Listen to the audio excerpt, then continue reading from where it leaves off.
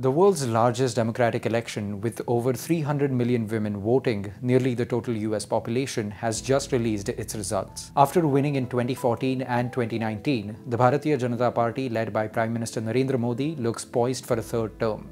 This historic win marks the first time a Prime Minister has won 3 consecutive elections since 1962. However, the BJP will not have a single party majority this time and will need to rely on its partners in the National Democratic Alliance, or NDA. These partners now have a chance to negotiate for more power in the upcoming government.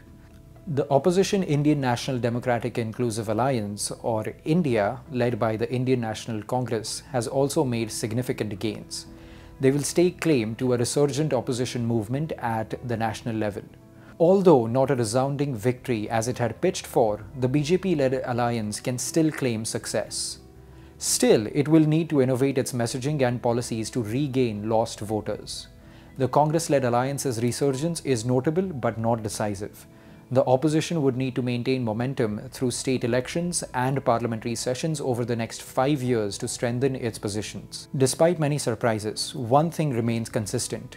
Indian voters have spoken impactfully and effectively. They have endorsed Prime Minister Modi for a historic third term, but have called for leadership with compromise and consensus.